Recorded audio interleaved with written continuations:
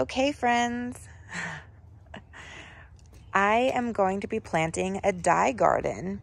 I did plan on having Charlie join me for this, but she is asleep and I really want to get started on it. I'm too excited. So we're going to be making the dye garden specifically for our yarn produced from the wool that we get from our sheep, which is super exciting. And I am much more into natural dyes than artificial, so I wanted to have a dye garden. And thank you, Stacy, for mentioning this in the first place, because that's why I researched it.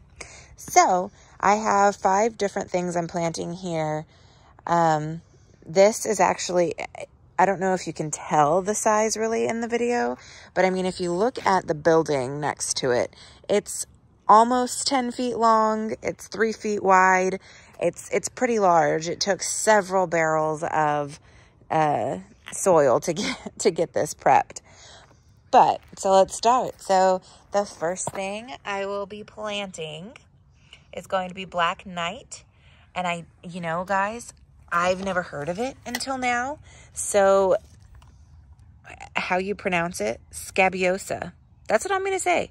It sounds like something straight out of Hogwarts, but yeah. So this is actually going to give us purple flowers, which is pretty cool.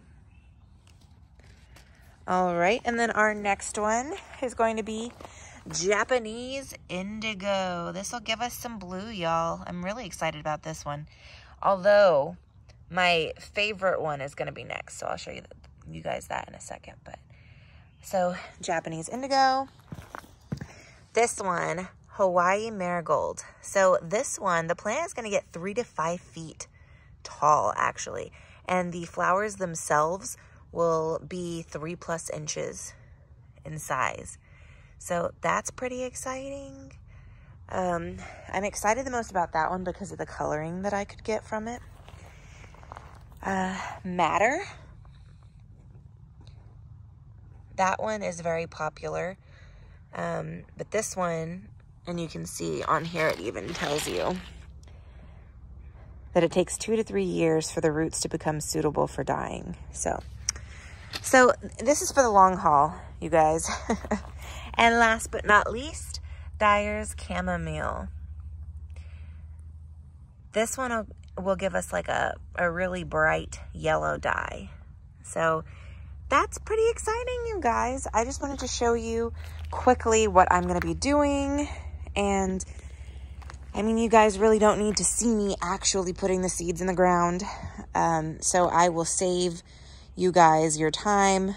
But I'm excited. I will show you progress as things start to grow.